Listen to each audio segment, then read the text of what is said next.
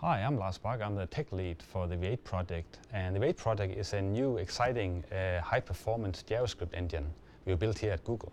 The V8 team is located in Aarhus, Denmark, but we also have a few people working on the project here from Mountain View.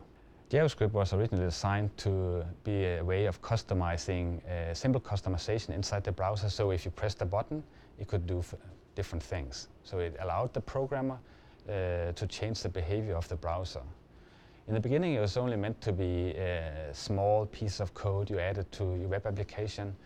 One of the interesting properties of JavaScript, and the reason why it's being used today, is that it's platform independent. So you can run on Mac OS or Windows and use the same application inside the browser. Let me talk about the three key design decisions we did in V8. The first one is the hidden classes. The second one is the generated code. And the third one is the efficient memory management system we have. So first I want to show you how we have introduced hidden classes in our system. As you all know, JavaScript is prototype based. And if you have a function here called point, where we create a new object and assign x and y to the parameters. And here the last two lines will create two different points where x and y is 0 and 1 and 2 and 3. In most JavaScript implementation, you will have two independent objects that will not share any common structure. That's different in V8. So here's a drawing what we do in V8. Here you have the two different objects, A and B. And instead of having them being completely independent, like in most JavaScript implementation, we actually make them share a hidden class. So instead of creating two objects, we create three. A and B, and then the hidden class for these two objects. The hidden class will actually explain that both these two objects have the same number of properties, namely 2, and they're named x and y. Now, how are we going to use this? Well, let me show you some generated machine code we do in V8. So another idea in V8 is that we translate JavaScript code into machine code instead of just using an interpreter to obtain speed. And let's take an example. If you actually have some application that uses a point, here we are symbolized with a point.x, it reads the x property out of a point. And here you have the code we actually generate for it.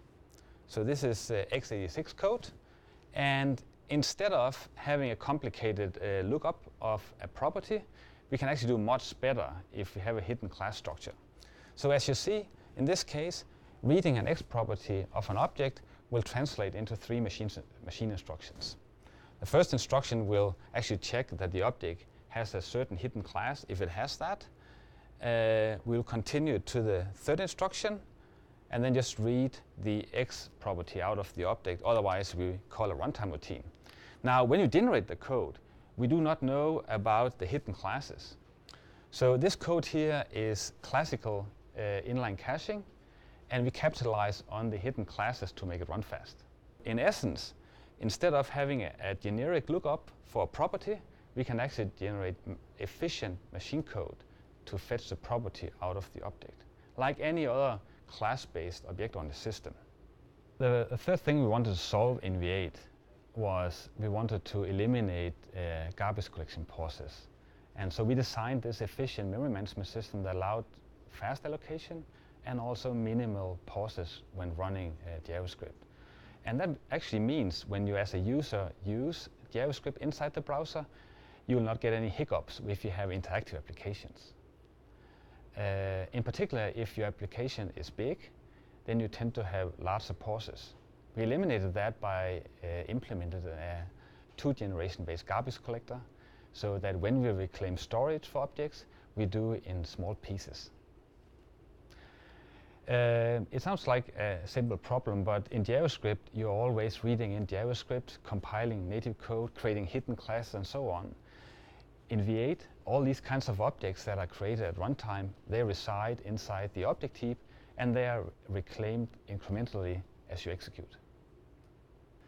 So V8 is an open source project, and Chromium.org is also including it, so it's part of the Google Chrome browser. You can also take it as a separate standalone project and embed a new application.